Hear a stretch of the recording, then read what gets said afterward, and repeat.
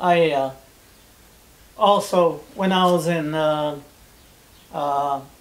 England before Normandy, I used to go to the infantry regiments and check everything that they had and if they had a problem.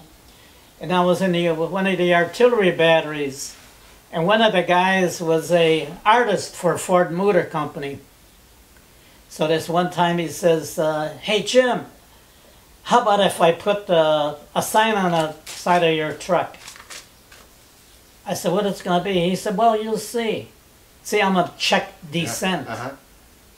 So he wrote on the side, "A bad check," but CZECH.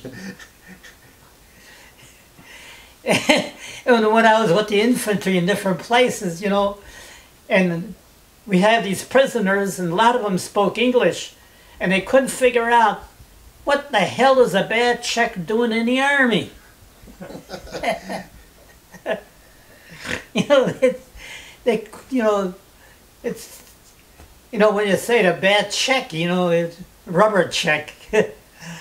So anyhow, that was another funny thing. Normandy was supposed to be the beach. It irked everybody. That was another reason why we had so many casualties. This idiot that was supposed to bomb, fire from the Navy, fire these big guns against the pillboxes. He claimed he couldn't see. But yet what we said is that you have flares, parachute flares. Shoot them up there, then they would light up the whole area. Then you could see your target. But this dummy said, well, he couldn't see the target, so he didn't do any shooting up there. Yet 3 destroyers that were near the British sector, they were shooting, through the haze and everything. Yeah. And we had, 1,000 casualties an hour. I broke it down one time. I forgot. It was every minute there was, 18 or something like that, casualties, something like that. And what the hell, they would drop off the ramp, and this guy in a pillbox has got a machine gun that shoots 1.5 as much lead as our .30 caliber. Yeah. That I think it was called MG-43.